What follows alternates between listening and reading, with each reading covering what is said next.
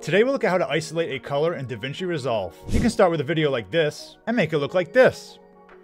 I'm here in DaVinci Resolve and I've added this video to my timeline on the edit page. How can I make the entire clip black and white but leave the dress red? Well, let's put the playhead over the clip and go to the color page. To go to the color page, I'll click this button here, color. Now the first thing I'll do is go to the RGB mixer. So that's going to be this button here, RGB mixer. And then I'm going to say monochrome. So I'll click this checkbox here. And this makes our image black and white. Now what I want to do is isolate the color in another node. So I'll right click on this node, I'll say add node, and I'll say add layer. So we've duplicated the node and it's hiding the black and white one. Let's make sure this node is selected. Now I'll click on the Qualifier button, and that's this eyedropper here.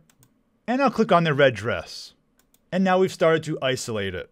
Now what I can do is I can add to this selection. So I'll click the plus here, and I'll click on other parts of the dress to try to select more of it. If you see any part of the dress that's still gray, just select it to capture it. If you make a mistake and you want to start over your selection, click this button here, Reset All, and that resets it. And I'll just go and I'll select the dress again. I'll click the plus, and let's get those details in there. And now you can play it through.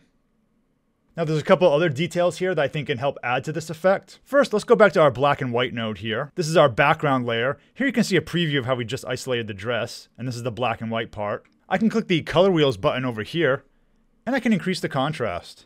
So if I do it a lot, it's very extreme, but let's just do a subtle bit. Furthermore, I can go back to the dress layer here, and I can increase the saturation and vibrance of the dress. So I'll choose these options down here. Let's choose saturation. If I go extreme, it's like that. That's definitely too much. And again, if you mess them up, you can just click this reset button here. So let's increase the saturation again.